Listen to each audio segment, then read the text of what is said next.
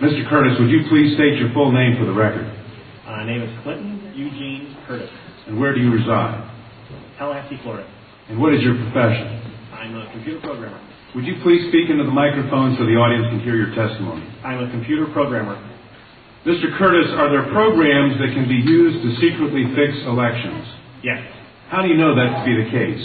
Because in October of 2000, I wrote a prototype for Congressman Tom Feeney at the company I work for in Oviedo, Florida, that did just that.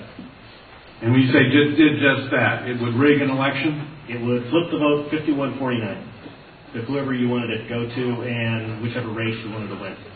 And would that program that you designed be something that elections officials that might be on county boards of elections could detect? They'd never see it. Would you answer that question once again? They would never see it.